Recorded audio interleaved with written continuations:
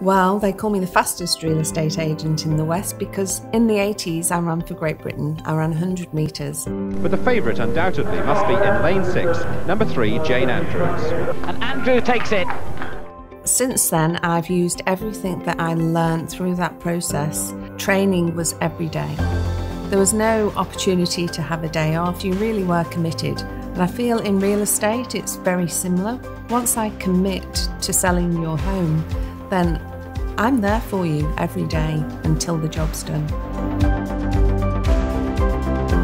I have a proven track record of helping people achieve their goals, and my experience in this is second to none. So let me put that experience to work for you. My name is Jayne Mitchell, and real estate is my passion.